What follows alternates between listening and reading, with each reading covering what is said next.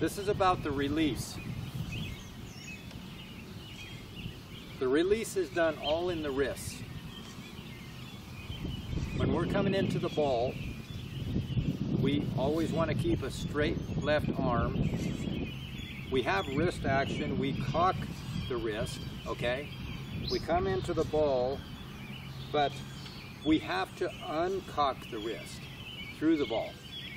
What you're doing right now is you cock the ball, you cock the club, cock your wrist, and you come through, you never uncock it. And you just keep your hands leading like this, up into here. Okay? What we have to get you to do is, when you come down to the ball, you have to get the shaft from in a line with your left arm to lined up with your right arm. That requires this right here in the wrist. This is the simplest practice you can do. This is the release right here without a club. That wiping of the wrist like that, from cocked to actually bowed. That action right there is the release. And we want to do that through the ball. So we would come from here. I'm doing that with my right hand, and look how the shaft lines up with my right forearm now. Okay?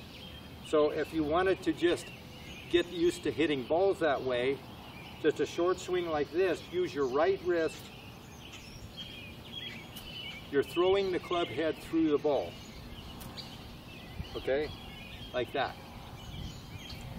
My hands are not moving. My hands are not moving at all in this drill. It's all in the wrist. From here to there. That's the release, and that's what we have to get you to feel, and then we'll eventually incorporate that in a full swing, but you have to learn to throw the club head through the ball down here. Just like this.